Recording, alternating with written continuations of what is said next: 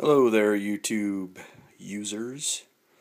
I'm getting ready for my trip for the Loyalsock Trail. We're going to do it in 5 days. Well, we're going to do it in 4 days and take the 5th day to just kind of chill out at the haystacks. Well, since I haven't been actual backpacking in 20 years, I had to do a little bit of research on the internet. It's been a while.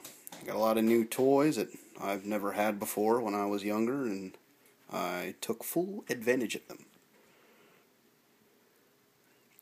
Here we got, I got my food for 5 days. It's almost 5,000 calories a day.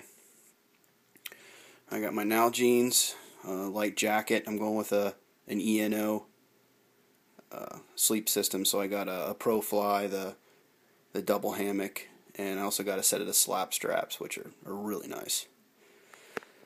Let's see, we got my first aid kit that I did add some extras to. I'm kind of old, out of shape, so I got my Bengay. Got an extra rain tarp there for my cover, my pack cover. Got an MSR filter, some bug spray, a pack towel, and here's some of my clothes. I just have socks, undies, and a couple extra shirts is all I'm taking with. My Mountain Hardwear sleeping bag that I bought 20 years ago, which still works great. It's nice and small and light, synthetic bag.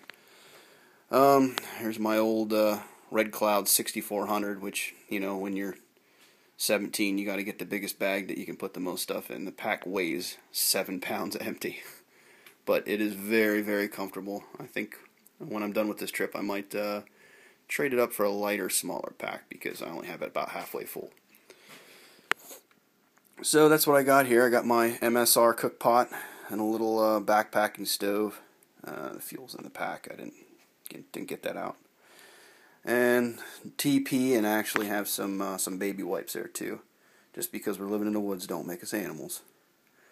And that's about it. That's my